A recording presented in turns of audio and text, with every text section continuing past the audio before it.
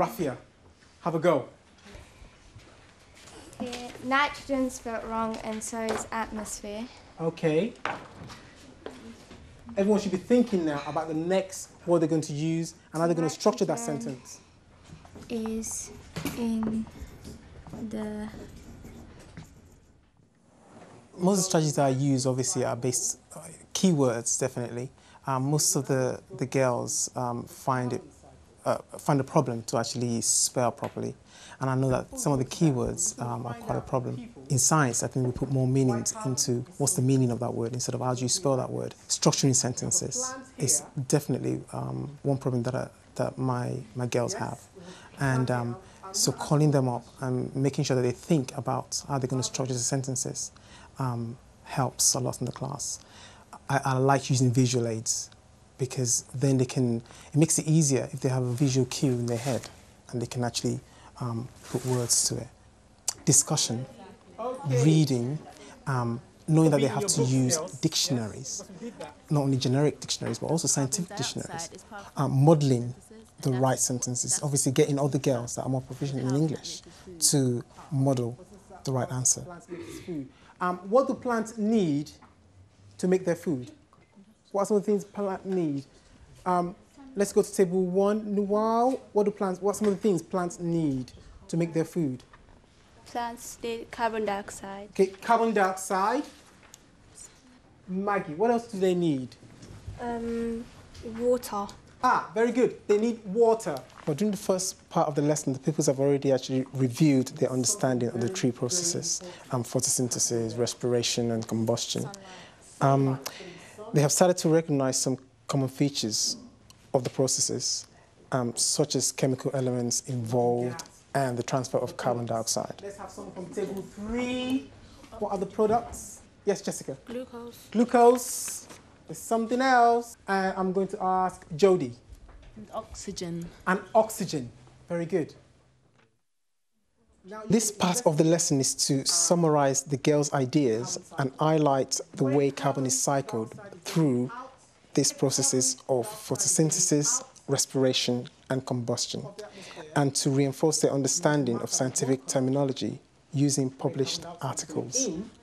Well, at this point in the lesson, the pupils are actually going to extend the flow diagram, and they're going to use the statements they have previously underlined. This will obviously help the pupils develop a better understanding of the processes. You can use other books if you want. You don't have to. You can use other books, you can use dictionaries, but I think, personally, that this is enough. Carbohydrates and then other substances like protein. Read it. Yeah. So carbon dioxide.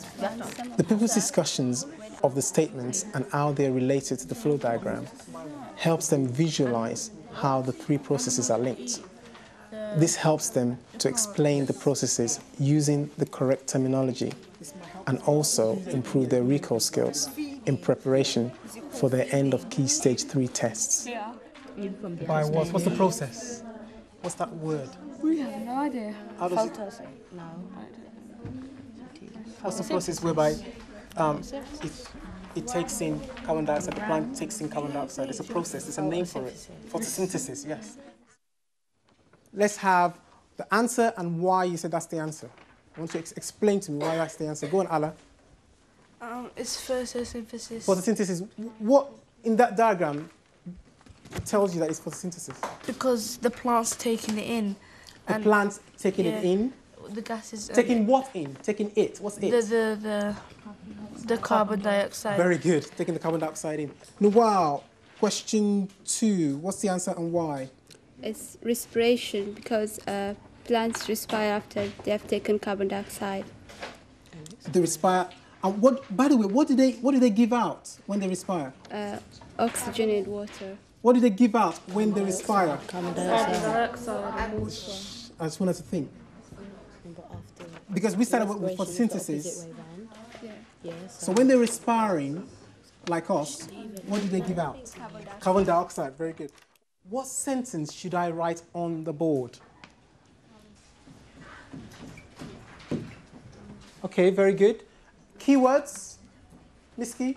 Carbon dioxide and respiration. And for number 1? Photosynthesis. Girls, oops, I spelled it wrong.